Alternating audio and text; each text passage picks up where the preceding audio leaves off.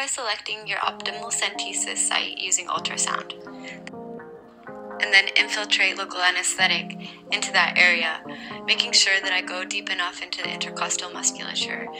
At the selected intercostal space, remember that you will want to advance your needle along the cranial aspect of the caudal rib to avoid the vessels and nerves that run along the caudal aspect of the ribs.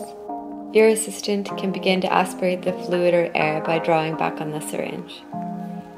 Your assistant should communicate with you, indicating when fluid or air is flowing into the syringe or when they are getting negative pressure.